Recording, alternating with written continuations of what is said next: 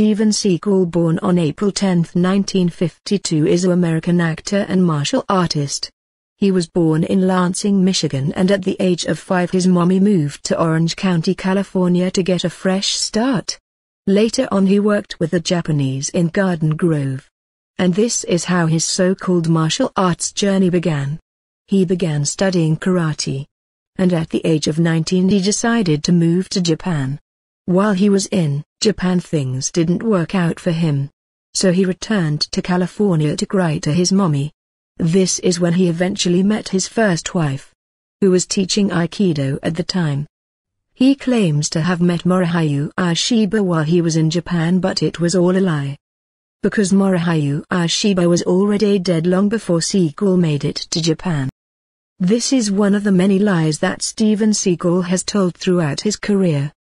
But anyways, Steven Seagal would go on to marry his Aikido instructor Mako Fujitani, and return to Japan, where he eventually ended up running his father-in-law's dojo and becoming an instructor, teaching his Bushido techniques to his poor students.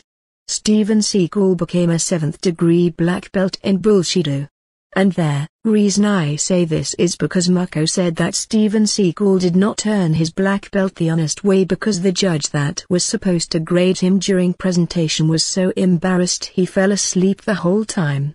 I can honestly tell you that what she's saying is true, because I watched one of his movies and before it ended I was already asleep.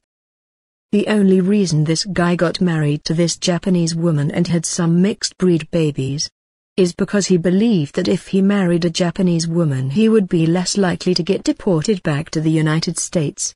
He couldn't let that happen because this is all part of his plan to get into Hollywood and star in action movies. And that's exactly what he did.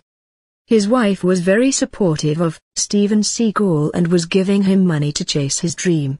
As a token of his appreciation, this fat greaseball returned to United States to marry his second wife, a actress by the name Adrienne Larissa, who was most likely being used as a catapult for him to get into Hollywood.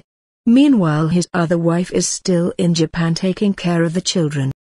Fortunately for Adrienne Larissa, the relationship ended, which left Steven Seagal back to square one.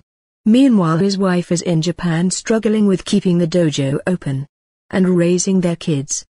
He didn't care because all he could think about was getting the opportunity to drop them draws for the movie roles. Because he knew that in order to break into Hollywood, you gotta be seen with famous people. That's when the GOAT decided to send a Bigfoot his way. He met up with Kelly LeBrock in a secluded area where he clapped the Bigfoot's cheeks until brown liquids erupted. And Steven Seagal enjoyed the smell. 2 weeks later, they were lovers. 1 year later, they were married. Steven Seagal's career began to take off.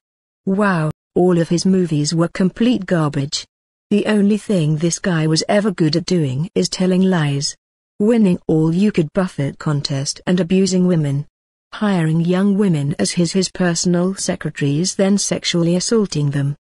He hired Ray Charles' daughter for this role, and she was petrified because he had a smoked sausage that was taller than her. So she ran away and got on their first plane back to the United States. Steven Seagal is a sick individual. He is the biggest fraud in Hollywood. Steven Seagal wasn't a martial artist. He was a bully who purposely injured several stuntmen who worked on the set with him.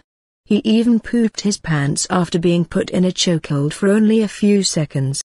At 70 years old, this washed-up old walking popcorn fart is still getting movie roles. Because Goat Lucy is very pleased with all the horrible things he has done in his career. But the clock stops for no one. Unfortunately for Mr. Seagal, his time is almost up.